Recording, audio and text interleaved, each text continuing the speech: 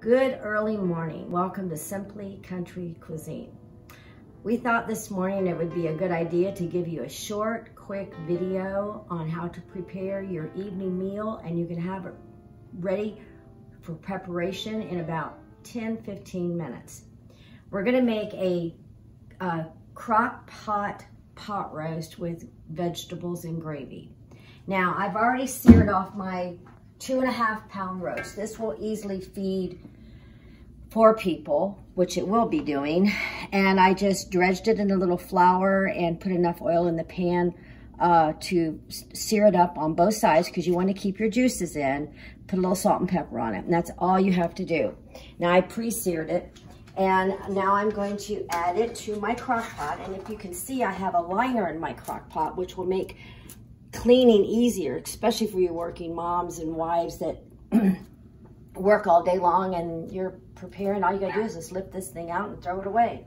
So we'll put the roast in the crock pot.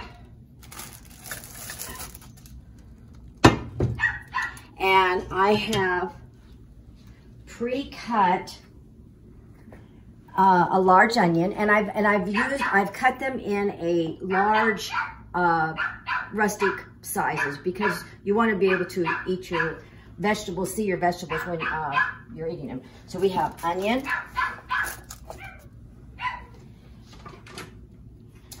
I have 4 carrots, and as you can see, I've cut them kind of big. I think if you cut them too small, they'll get a little mushy. So my hands are clean. I'm going to take my carrots out, sprinkle them in.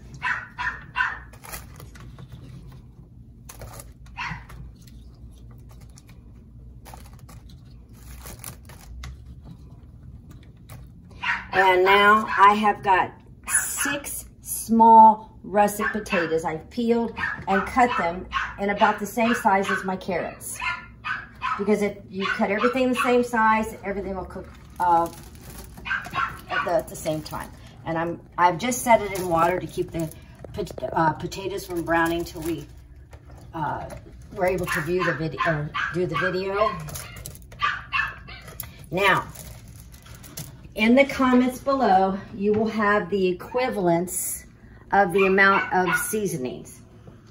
I use a beef broth.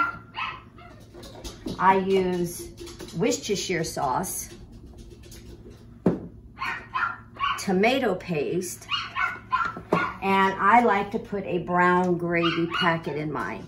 This will help with the gravy, and they have seasonings in here, again, to make a shortcut. I've mixed it together, which comes up to about 4 cups of liquid. Pour it over your vegetables and roast. And remember, your crock pot will make more juices as the day goes through. Now, put the lid on. And I'm gonna turn it on low. You cook it low for 6 to 8 hours, high about 4 hours, but I'm gonna put it on low. So if you come back with us this afternoon, Christina and I will show you the result.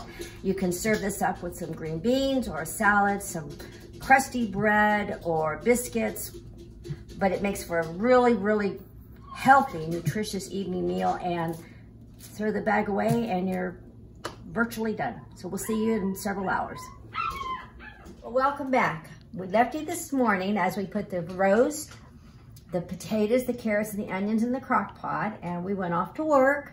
We've come home, and since I've been home, I have done up some country green beans. I made some butter swim biscuits, which I will show later in a video.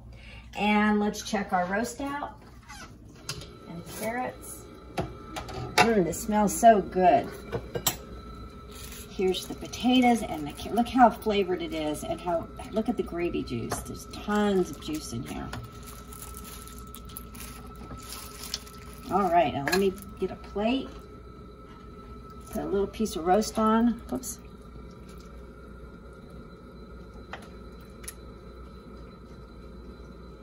I can get it out. There we go.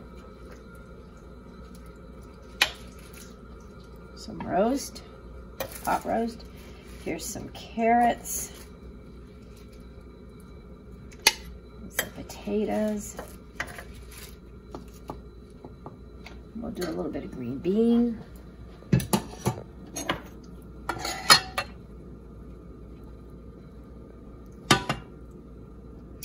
And we'll dip us up a biscuit.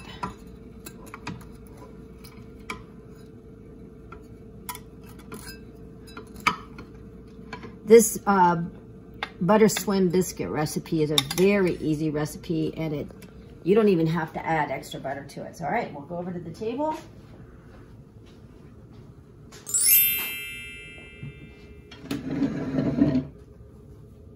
All right, we have our Crock-Pot roast with the vegetables and gravy, green beans, potatoes, carrots, and a biscuit. Now let's give it a try and see.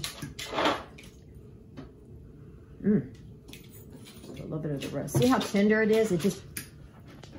And this is also a good way if you don't put the vegetables in it. If you just use that same gravy in it, you can shred it up and make roast beef sandwiches. We'll do that. We'll do that one time too. Let's give this a try. Probably pretty hot though. Oh my goodness. Dina, you get to take some of this home tonight. How's that sound? Sounds perfect. And some potato. And a little bit of this biscuit. You don't even have to add butter. That's a nice compliment to the roast. Now that was simple. I came home, plated my plate, dinner is done, and cleanup is relatively easy. So today I have a scripture, and it's Jesus will always point you in the right direction.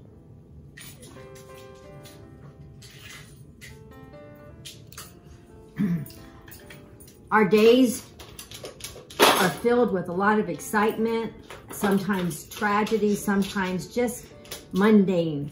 But if we ask Jesus every day to direct us the way he wants us to go, he will speak to us. He will give us the right way to go. Thank you so much for joining us today. And I hope this is a fun, easy recipe for you. We're praying for all those that have COVID and that are healing. Pray for the teachers and the nurse staff that are all going back to work now. Things are getting all back in gear. Please keep them in your prayer. Keep our children in your prayer for safety and peace. And I hope you have a place to worship this week, and have a lovely day.